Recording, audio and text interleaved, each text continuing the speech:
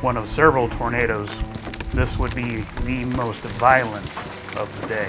We gotta go. Having driven over 600 miles in 10 hours, I arrived in southeast Wyoming. Odds were slim, but models had been predicting a discrete cell would develop. Soon this isolated storm blew up near Chugwater. Nice rain-free base here. Look back to our east, we got some beautiful mamatas. It quickly organized and produced the first couple tornadoes of the day.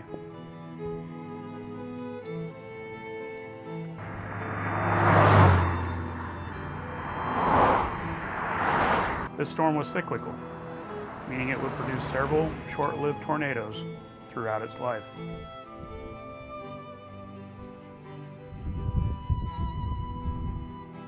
But there was one tornado that would stand out from the rest. I found myself in a place I have never chased before. I was in the notch of the hook echo. You can just see those rain bands. I was in the bear's cage. Rotating there.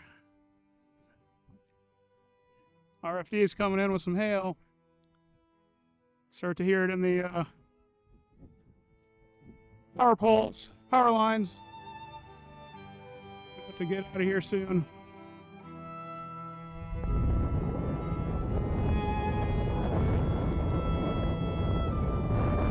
Horizontal inflow. Rotating wall cloud. I overstayed my welcome as the walls were closing in. All right, hail's coming in.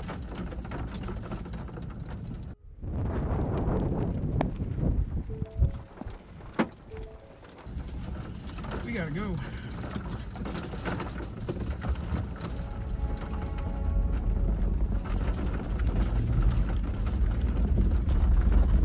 It's about to get very dangerous for motorists south of Hawk Springs. It may not look like much, but this is a non-fully condensed tornado, and it is inflicting EF2 level damage just over a mile ahead.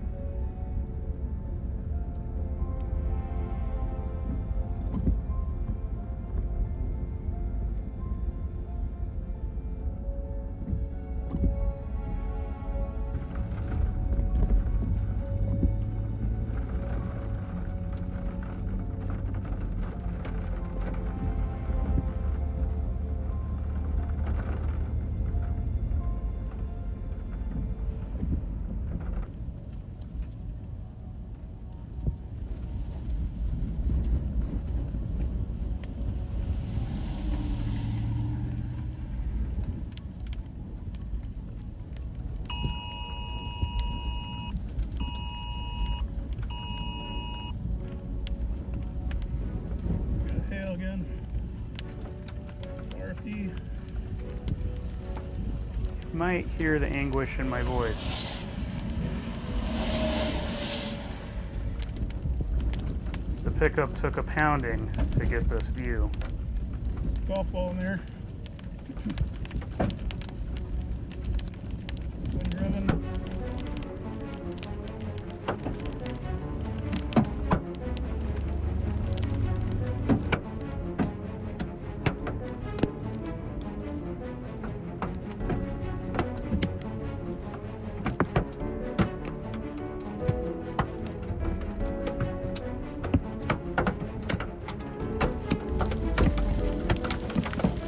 It's about to get loud. Tornado damage here.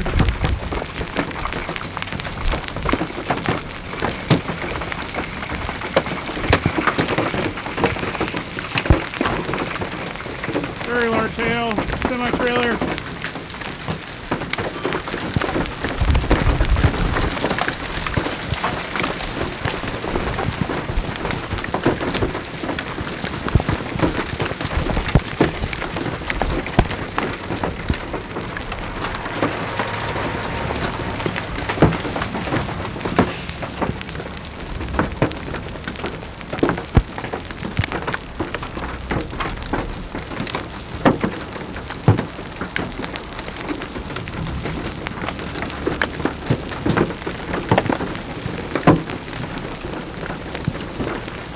line snapped.